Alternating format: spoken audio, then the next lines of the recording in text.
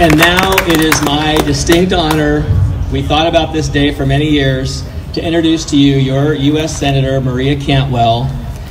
If it weren't for the work that she did over the number of years protecting the low-income housing tax credit program, we would not have those buildings here today. Those buildings brought in about 1/3 of the revenue needed to cover the development cost. Senator Cantwell, thank you.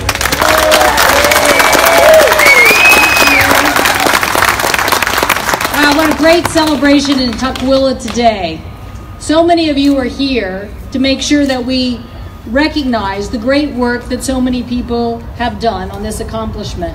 I too want to add my congratulations to Mayor Eckberg, Kim Herman, Jay Wolford, Derek Speck, Brian Park, the developer who just spoke, and to congratulate Lisa Rosenblum, the King County Library, who's part of this project. And I know you're going to hear from Council Member Quinn in a little bit. So I want to thank also on the City Council, Kate Kruller and Thomas McLeod. So all of these people deserve another round of applause. And as you heard, we're naming this the Sullivan Center. What a great honor. What a great distinction for somebody who's worked so hard on senior housing. The Tukwila Village project is so unique. Many of you probably already know we have a housing crisis, not just in the state of Washington, but throughout the United States. And so increasing affordable housing is something that we must do, and we must be smart about it. When you think about Tukwila Village, though, it is the most amazing project, because in you thinking about housing, we have lots of different issues. We have workforce needs, we have returning veterans, we have healthcare issues, and we have senior housing. The bottom line is that people are just living a lot longer. So to make affordable housing a reality for them, we have to have a project that is affordable.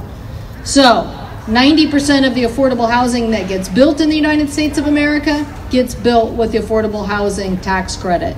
So the tax credit is so critical to making this project and so many other projects like it a reality. But without Shag and without Brian, the vision for how this project would come together would not have happened. What we are seeing here today is 192 units of affordable housing for those seniors who are living longer. But not just senior housing, a great community, a great village, and a great community center, access to library, and other great amenities. So really, one of the most special projects in all of the United States, senior housing for those seniors that need to continue to have affordable options.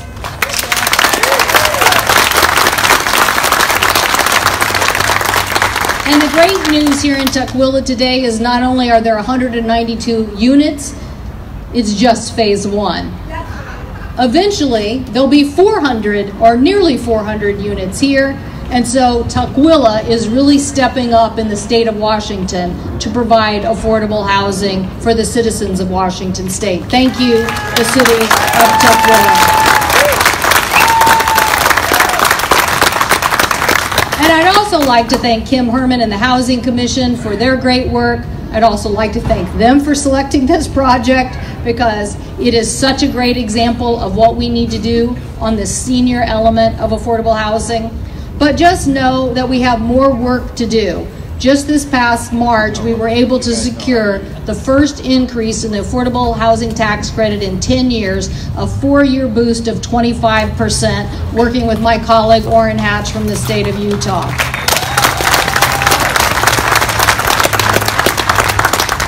But Senator Hatch and I want to do more.